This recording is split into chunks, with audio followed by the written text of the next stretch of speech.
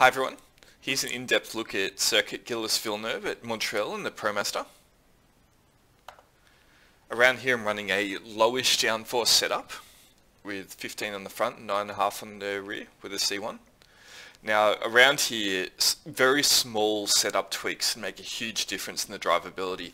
You can go from one click of rear wing to the car being sliding too much at the rear and having to catch at mid-corner to one click in the other direction and it feeling a bit understeering. You're not being able to rotate it on the brakes as much as you like. So this is a balance that works for me. However, it's going to vary drastically depending on your driving setup, how much wheel input you like to use, how much trail braking you do. This is what I'd call probably a higher downforce setup for this track, but I like the planted feel of the car around here. Running very soft springs to give it a lot of mechanical grip, and I haven't bottomed out the ride height, just want to give it a bit of clearance over the bumps. Now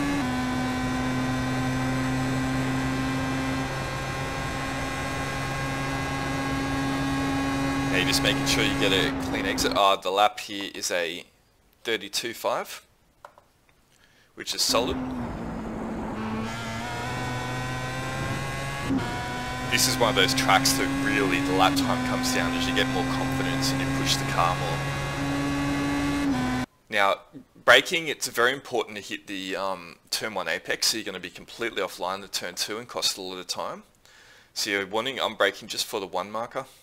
Turning in, there's the apex. Clip it, but don't bash it, just get your wheel up on it nicely. And that should put you about the middle of the track to take the line into 2. So you're hovering around the middle and getting the car into 2 and kind of sticking at the apex. It takes the car a while to rotate around this corner and you feel like you're sitting there a while, but if you get in the throttle early, it will just push it out wide and you'll add too much length to the track. Just pushing it out wide, taking a nice reasonable line.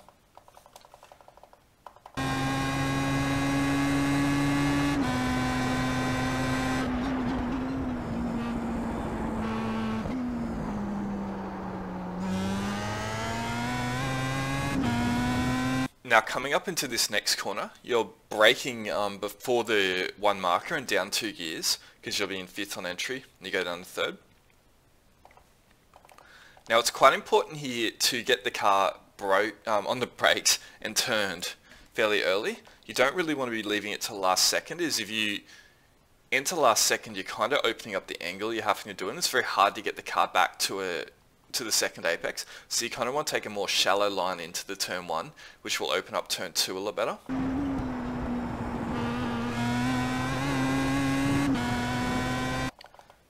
So I got it in there. I didn't bounce over the curbs. I took about as much as I could get away with before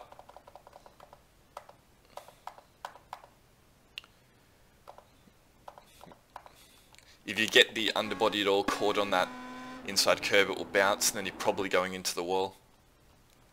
Then I could bring the car back to open up the 2nd apex and got up it about as much as you could.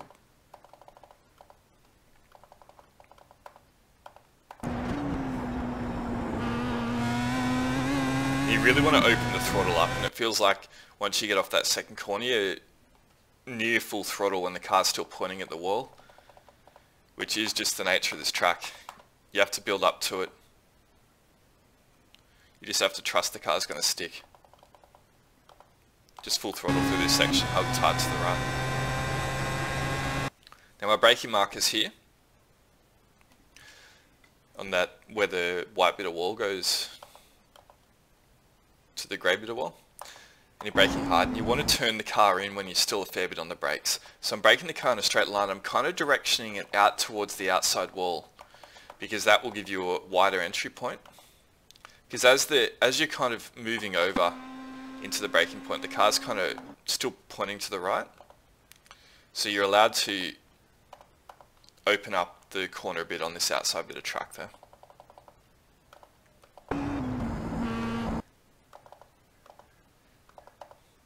And I have a fair amount of wheel lock in while the brakes are still decreasing. So you want to get the front left wheel up on this inside curb to really open up the corners, just sort of like the previous corner sequence actually. If you're wide through here, you're not going to make this 2nd apex. So you get the first one and turn back to the second apex. You want to use a lot of the curb up on it and then just modulate the throttle and run the car out to the wall as far as you're comfortable doing, basically. Now we're braking before the 1 marker. You can go either down 2 gears or down 3 gears into here. 2 gears is usually adequate. And again, you're sort of trailing it in. So I've done 3. Sometimes I only do 2, depends if you feel you have the time for it. And quite a lot of steering lock while the brakes are still decreasing. You really want to do that on entry here, as it will get the nose down. Now you really need to get this first apex. I probably was a little bit greedy on entry and bumped it a bit, which threw the car offline. Around this track, it's all about hitting the apexes. If you're wide on the first apex, since most of them are like 2 apex corners or corners that follow into one another, you tend to push yourself offline in the second corner and lose a stack of time. So you want to be conservative on your initial approach, which is a little bit of an unusual tactic in this car because this car is often king of the later apexes, but you really do want to apex quite early around here. So you're up on that corner. I've just bumped it a little bit, which has unsettled the car, but it hasn't pushed it offline too much, and I can get it back to the second apex fine and run it out.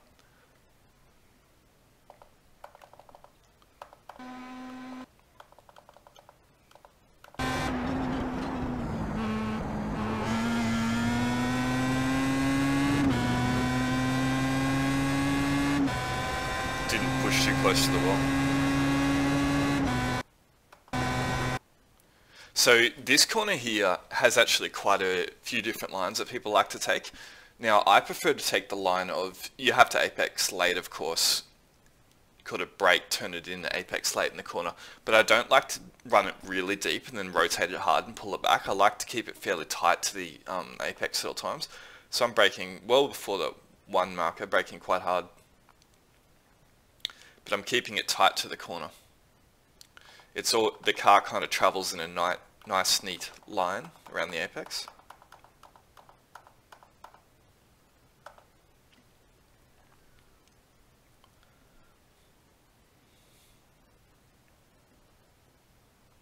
And accelerating off. The other alternate line through here is you go a bit deeper on the brakes and then sort of rotate the car around here and don't really bring it back to the apex until later in the corner, which gives you later braking and a more straight exit.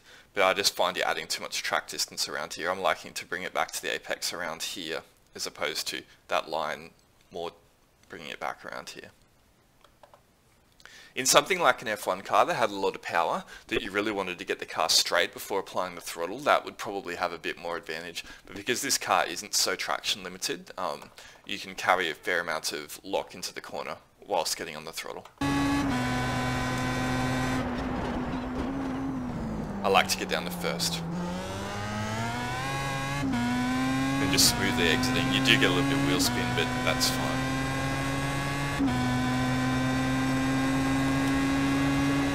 So now you've put the clean lap together and you're coming up to the make or break point. As you can see, I have a few 0x's. And it's usually from this corner. So I'm wanting to brake just after 2 marker.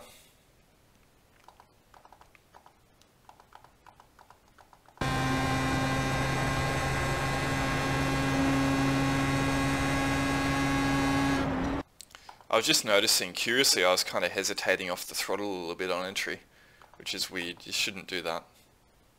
Just kind of coming down a bit in throttle before getting off the brakes. At the 2 marker, you're down 3 gears, harden the brakes, still trailing it in, still heavy on the brakes after the turning phase of the corners initiated. You really have to trail as it both reduces the braking distance and gets the front of the nose down. You really need to hit this first apex corner, but don't bounce it.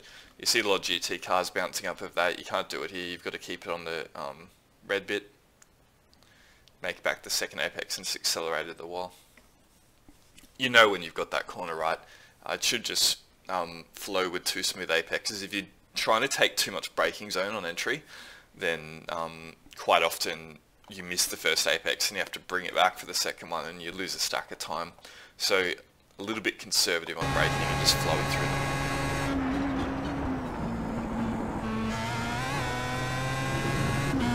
I didn't get too close to the wall there. This track's all about the right line. I know every track's about that to a certain extent, but if you are offline a little bit at this track, there is no bringing the car back. There's basically just one distinct line through a corner, and if you clip any of the curbs, you're getting punished through that section. So that was the 32.5, and here's full speed.